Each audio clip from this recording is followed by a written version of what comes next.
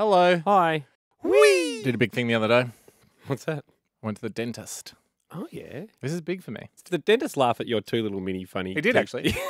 Funny teeth. He goes, what are these? And I said, oh, I'm not doing your job for you, mate. You tell me. But those teeth, those poor little teeth, they watched all my other teeth grow up and they just never hit puberty.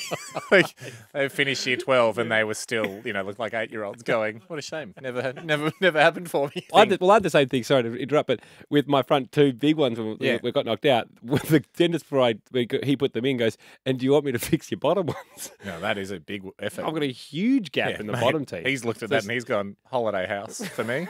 If I fix this, that's 10 years work. And I just said, and I put my kids through high school. Mate, this is Jess Hart. I'm Jess Hart type model attractiveness with this gap. You Cletus off The Simpsons, but I don't know what you're going for.